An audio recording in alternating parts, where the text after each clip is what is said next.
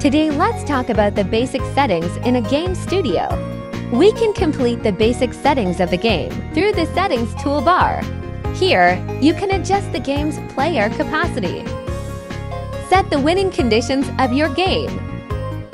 Decide if your game has a time limit, with a maximum setting of 60 minutes per game. Set whether players have an HP limit. The second part is the game's ambience parameters. There are 17 default weather options and one adjustable day-night skybox, which can create the effect of time passing.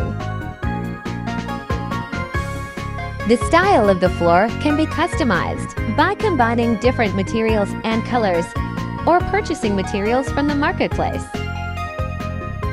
Ambient lighting can be selected based on color and mood, allowing for adjustments in environmental light intensity, elevation angle, and direction. Clicking on the weather option allows you to choose between rainy or snowy weather. Adjust the slider to determine the intensity of bloom.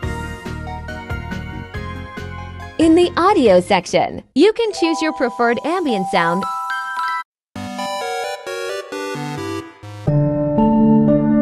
or import it from a video.